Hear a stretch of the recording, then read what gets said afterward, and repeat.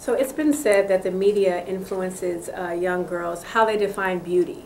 So how does this film, The Princess and the Frog, with the first black princess ever, how does it reshape the definition of beauty for young women?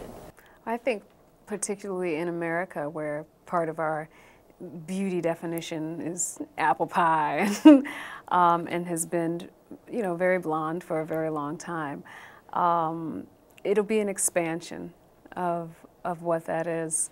And I think, you know, it just allows children to see not only themselves, but their friends in a regal light. And I think that that's a wonderful thing. So this is a different type of princess. She's not your typical fairy tale princess. She's hardworking, independent, a businesswoman. Tell me about Tiana. Tiana is very intelligent. She's very forward-thinking. She is she's talented. She's a wonderful chef. She's a huge dreamer. But she's also the type of person who, after dreaming that dream, then goes to sit down and make a plan to attain it. And I think that that is something that we could all use as a lesson. She goes diligently after her dream. Yes, she does. How do you relate to that in your own career? I think that is my career. I think that she is the character most in accord with who I am, that I've played. Well, there's been one other character that was very close to me. But I think that it allows me a real insight into who she is. And it makes it very personal to me, because I get what that journey is. I get the dream that nobody really understands or thinks is possible. I get that.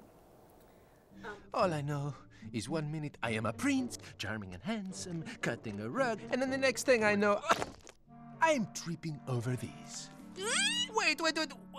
Wait! I know this story.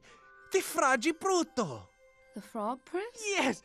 My mother had these servants. Read this to me every night. Yes. And this is exactly the answer. You must kiss me. Excuse me? You will enjoy, I guarantee. All women enjoy the kiss of Prince Naveen. Come, we pack her.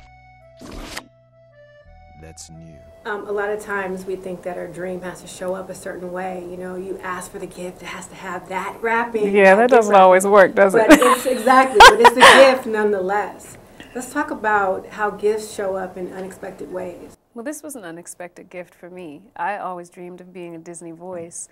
I didn't dream of being a princess. I didn't care. I would have been a duck. I would have been a talking pencil, dancing as I scribble across the page. So for it to come in the guise of princess is the blessing that came with wings. And well deserved. Thank you.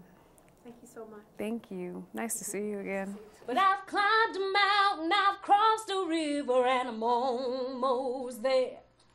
I'm almost there. I'm